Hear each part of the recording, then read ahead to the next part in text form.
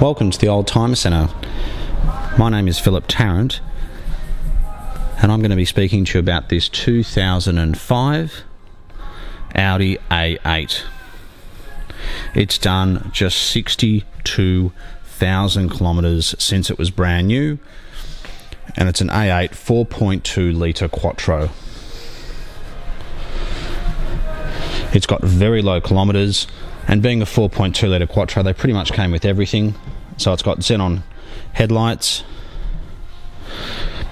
memory electric seats, navigation, parking sensors obviously, automatic lights, xenon lights, cruise control, a sunroof. And since in this era of A8 really reminds me of a Bentley, right down to little things like your individual armrests in the front. You've got the phone in there as well. It's an 05 build, 05 compliance. There you go, 62,000 kilometres. The next service at Audi, the last one was done at Audi as well.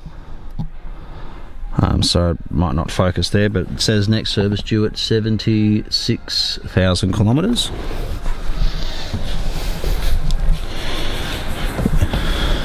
It's charcoal metallic grey with black leather interior.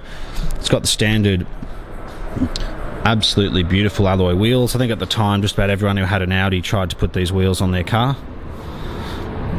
from A6 to A4.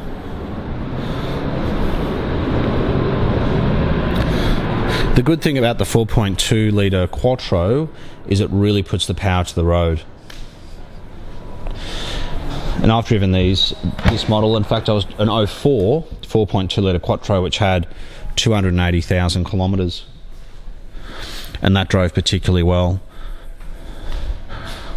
We've also got at the moment in stock an RS6 which has 270,000 kilometres. So these cars are capable of big Ks if they're looked after. And this, with just 62,000 kilometres, has a long life ahead of it. It's got a full-size spare. Looks like it's got the original Pirelli tyre on there. And this little 4.2 litre V8 develops about 246 kilowatts. It sounds fantastic. It actually sounds like a V8. There was a time when all the manufacturers, Lexus is probably the worst example, basically put so many restrictions through their exhaust system you couldn't even tell if it was a V8. Or should I say Lexus were the best example of this because they were so quiet. Those LS 400s and 430s, you just could not tell if it was a V8. Mercedes weren't dissimilar. BMW were always pretty good with the BMW. You could always hear that V8 engine, and Audi as well. They've been pretty good at that, and this sounds fantastic. It's very well balanced. It's great having the Quattro drive system. Another thing is the headlights are nice and clear. You'll probably find with other A8s you've looked at, they go hazy, cloudy, oxidised. You've got yellow along the top there. It's not that. It's obviously been garaged. But probably what sets this car apart from all the other cars for sale is the low kilometres. It's got incredibly low kilometres. The leather is beautiful, like new, as you would expect with these kilometres. It's got the Bose sound system. It looks like every service has been done at an Audi dealership. And if you've been looking for a particularly good Audi A8, this is it. And I think it's very well priced. The good thing about cars getting to this age is there's not really a big difference between, 60,000 kilometres and 120,000 in terms of price. And to be able to buy a car like this, which was about $200,000 when it was new, in this price range is remarkable. And although there are a lot of moving parts, there's a big engine, it does have air suspension as well. If you look after them properly, they're really not too bad at all. If you go a year or two without servicing it, you might get a big bill.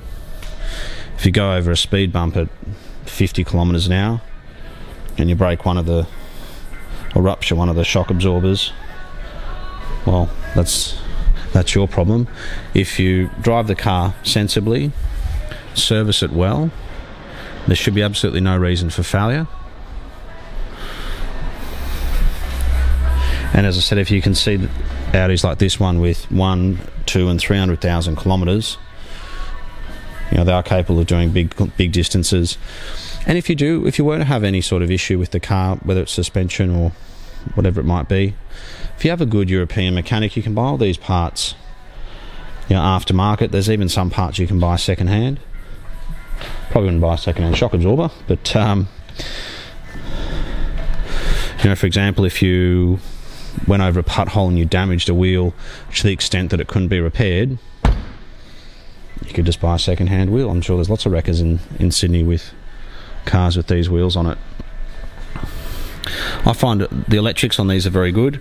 They're very susceptible to battery replacement, and if the battery's not 100%, it can throw up some fault codes. So if you go to your mechanic, there's fault codes on the car, there's some issues. First thing they'll do is put in a brand new battery, and 80% of the time that's all it will be. The leather is excellent, and it's so soft. You can see the puckering up the back here.